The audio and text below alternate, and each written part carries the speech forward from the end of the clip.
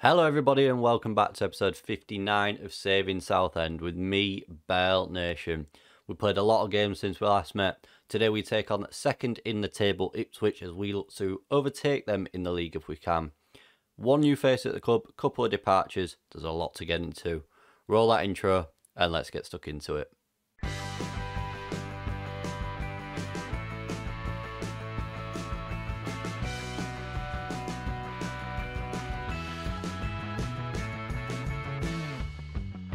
We played 14 games since we last met on Friday against Plymouth Argyle.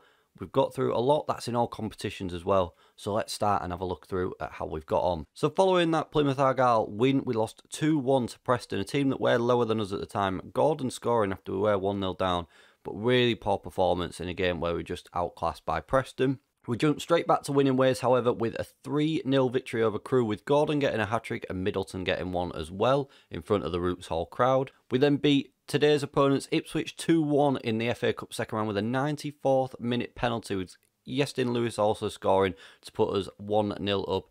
3 minutes later a penalty was scored by Ipswich, but I'm hoping that the boys will remember that and show that we can beat Ipswich when we play them in a minute. Then we hit a bit of a rush patch with 5 games without a win in all competitions. We started that run with a 2-1 loss to MK Dons where we were 1-0 up after 5 minutes.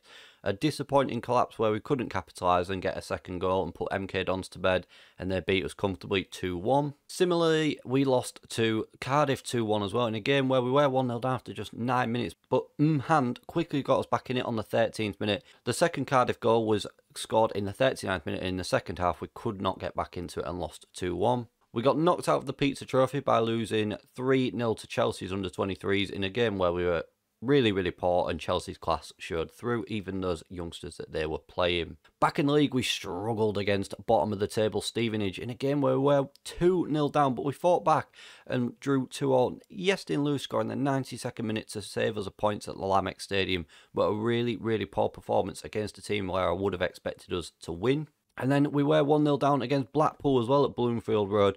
Glenn Middleton in the 88th minute though got us a goal back and we drew 1-1 again in another game I would have expected us to win, but another poor performance. But then we bounced back to winning ways with a 4-0 victory, doing the double over Grimsby with Mansour scoring, Gordon getting a brace and Bashir Humphreys rounding everything off at Roots Hall. Really strong performance and a really nice early little Christmas present for us.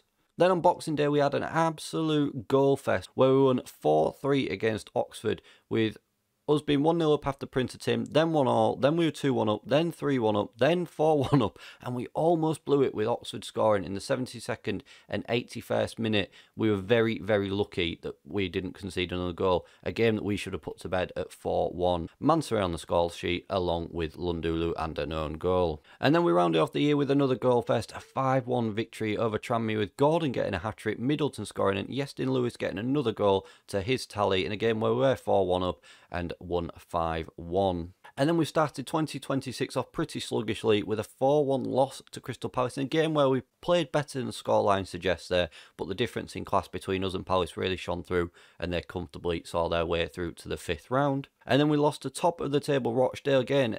We were okay in the first half, really quiet in the second half. Didn't really do much in the second half, and that came back to bite us and we lost 2-0. And finally, we drew 0-0 away from Huddersfield, a rare game where we haven't scored. The last time we did that in the league was back in October, where we lost to AFC Wimbledon and Bristol City consecutively. So it's a while since we've not scored, but we were really poor there. Disappointing not to score as well. But a point, nevertheless, in the league is always valuable. And those results then see us sitting 5th in the table on 50 points, just 3 points behind today's opponents, Ipswich. And as I said, there's 3 points between us and AFC Wimbledon and 1 point between us and Cardiff.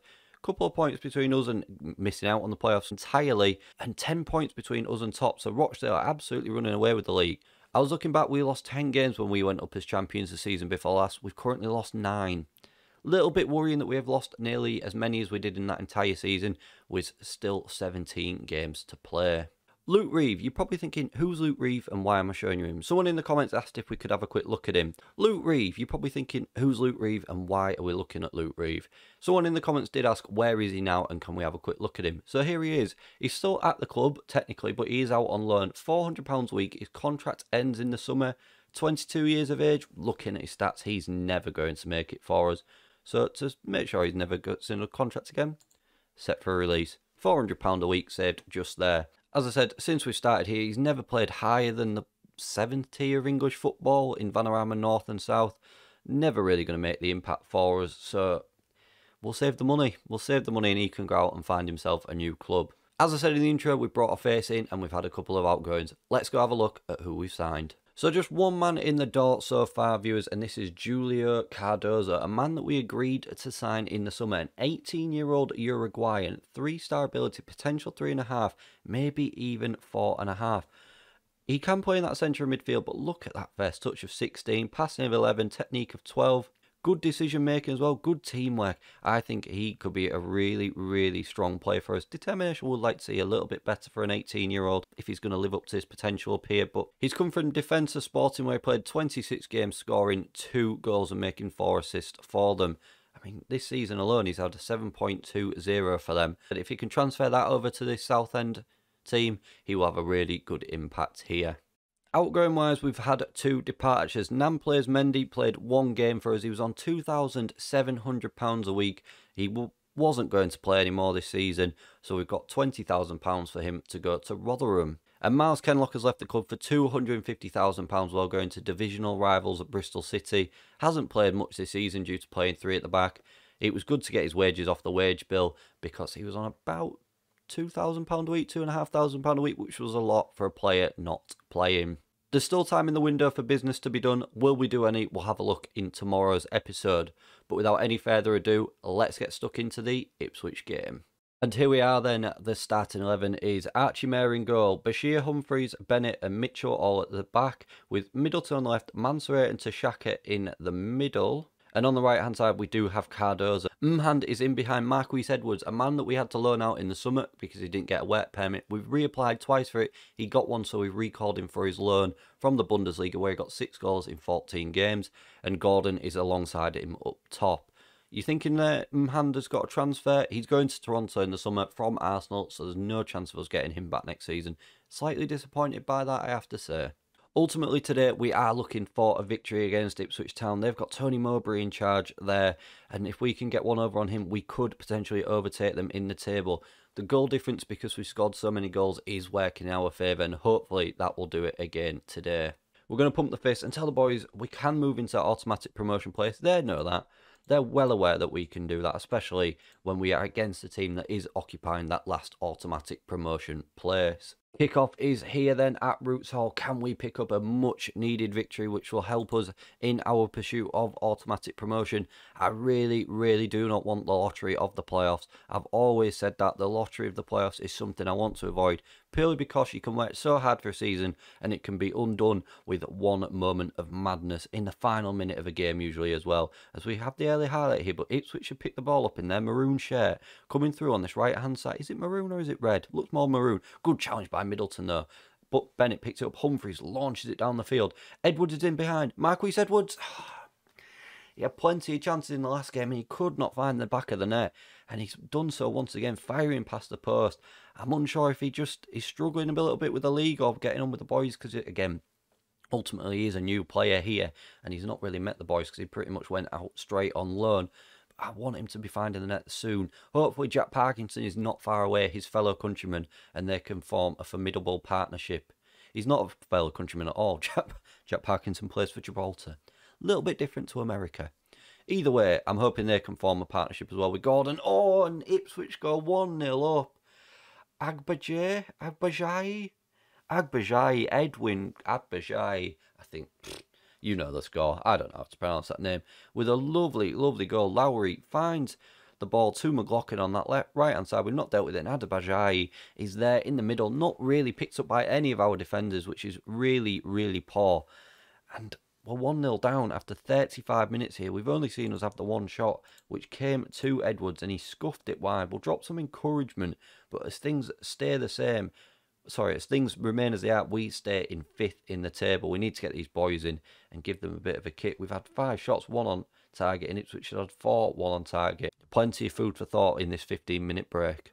we'll get the fingers pointed and tell the boys we are disappointed with that performance out there, because they have not played to their potential at all, and it is disappointing to see them doing that in such a game of big magnitude. And we are back here for half-time, after half-time. No highlight to note at the moment. We might have to make a couple of changes. I'm wondering, do we mix it up tactically as well? Try and nullify Ipswich, just see if we can maybe out-attack them. Although they've not really been attacking, because they've only had one shot on target as well. Maybe have to have a look. As we go down this left-hand side, Middleton with a long ball through to Gordon. Can he score? Gordon, he's blasted over the bar. He thought he was on a rugby pitch, and it's gone straight over the stand, straight over the goal, into the stand. The hour mark coming up. Percival with the throw-in for Ipswich. Lowry now at the edge of the area. What can we do? Gibbs picks up for Ipswich, but Mhan wins it back. Feeds through Gordon, who's coming forward on this right-hand side. Can he get the ball in? What will we do? Gordon, he's gone all the way to the byline. Finds Cardozo, and Cardozo with his first goal of the season. His first goal in Southend colours, just on the stroke of the hour mark. Lovely, lovely pullback from Gordon. What a run as well, for him to go all the way from our half to the byline there. Turn and spin, finds Cardozo, first time shot, and Holy has dropped an absolute clanger there in the Ipswich net. Palms it in, and Cardozo is saying thank you very much. And we are too, for that gift to let us back into this game. McLaughlin, surely we can't concede straight away. Oh, Leary, it's tipped over the bar. Oh, it's gone up for a goal kick. I thought Archie Mayer just tipped it over the bar very, very neatly there, but he hasn't. It had gone over. Ipswich again come forward, but we win the ball back. Marquis Edwards now on this left-hand side. What will he do? Will he square it, or will he go alone? He's gone alone, and that's his first goal for Southend too. Get in. 3 minutes later, we have turned the game on its head, and we are 2-1 up now. It's come from a deep kick from the defender, and Marquis Edwards picks up deep inside the Ipswich half, runs, gets past his fullback, sees the goal, and slots it neatly past Hawley in the net. I thought he was going to square it to Gordon. He didn't. He went alone, and that was the correct decision. And we go up to third at the moment, 1 point behind Wimbledon, headed away. Mhan is here again, breaking for. We look so dangerous on the counter. Gordon, acres of space. Gordon, it's straight at Hawley. I thought he was going to put it into the back of the net, but not to be. Corner Middleton, deep Edwards, and it's straight at the goalkeeper this time. Oh, I thought that was going to go back in. We'll make a change now, actually, and see what happens. 2-1 up. Where do we try and influence this game? Middleton is looking tired. We've not really got anyone to bring on, though, unfortunately. What we'll do is we'll swap Cardozo into the middle, and we'll bring Casey Palmer on that right-hand side. I think we'll play Lundulu instead of Gordon as well, and make a double switch with 20 minutes, just short of 20 minutes to go. As Ipswich are in, Adjibay struggling every time. Percival finds Lowry. Can we win this ball back to Shaka? Has picked up a booking. He doesn't need to do anything silly there. The ball's been played around him though a little bit too easily. On the left, he's intercepted, but gives it straight back. And McLaughlin with a deep header. Oh, it's 2-0. Steve McLaughlin with a deep header rather. 7 minutes after scoring, we are back on level terms here at Roots Hall. To Shaka there is unlucky to give the ball straight to Percival. He's put his foot in. He's very well aware that he has picked up a booking there. And that is very, very disappointing that we've given the ball away. A little bit cheaper there. Very tired legs in the middle, so we will address that as well. We'll bring Tashaka off this time, and I think we'll bring Ian Jones on into the middle, just to try and freshen things up a little bit. Middleton is looking tired, along with Mitchell and Cardozo, but we've made all the changes we can. We need to try and find a goal back into this. Again, we'll drop some encouragement on the boys and see what we can do here. 5 minutes of injury time. Can we find a winner? Late highlight, that is an Ipswich throw-in. How are we going to concede, or will we defend this ball? It's gone over everyone, and McLaughlin's in. 3-2 to Ipswich in the dying minutes of the game. Steve McLaughlin, the 17th of the season. The long ball from Gibbs goes over everybody. And Bennett in the centre has missed the header. Ipswich go in behind at the far post and score in the dying minutes of the game, the 93rd minute. And we lose 3-2. The XG for us as well is 1.42 to Ipswich's 0.89. They've had 4 shots on target and 3 have gone in. Oh, that is such a disappointing way to lose a game. We're going to thrash the arms about and tell the boys that that performance was not good enough. They seem motivated by that.